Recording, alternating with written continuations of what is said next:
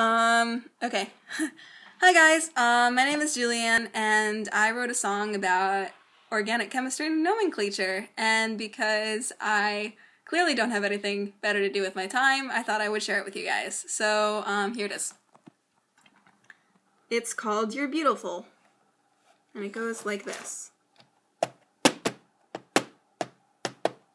For nomenclature, gotta be sure that you can name hydrocarbons like meth, pent, and hexane. The longest line containing carbons is the parent chain, and usually it is drawn within the paper's plane. Oh, that's assuming we're not showing stereochemistry, which is shown on either line or wedge or dash. It's really not that hard. Remember, carbon has 4 bonds, so they're facing side to side and to the front and to the back. Start counting from the side with the most substituents, and if you have a tie, atomic number breaks balance. Put the number in front of the prefix with the hyphen. Keep going until the name is too long for your liking. IUPAC, that's the name. IUPAC of the organic chem game. IUPAC, you can get this. IUPAC, you're an organic chemist. Don't forget carbon's octet rule, it can't go beyond 4 electron pairs, or else it shares them double, triple bonds. If you go higher than alkane, that bond is factored in the name. Remember, ein for triple line and for double bond like an equal sign.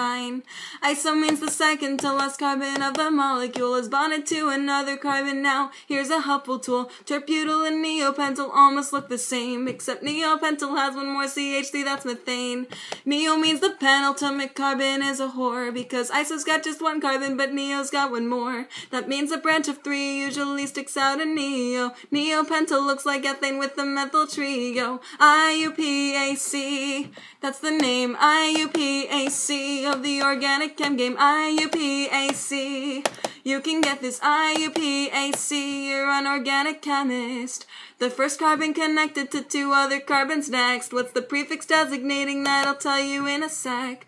Tert is similar except connected to 3 other carbons. Now that's all the common prefixes you need. I know that it seems complicated, but you'll get good at this. All IUPAC really needs is lots and lots of practice.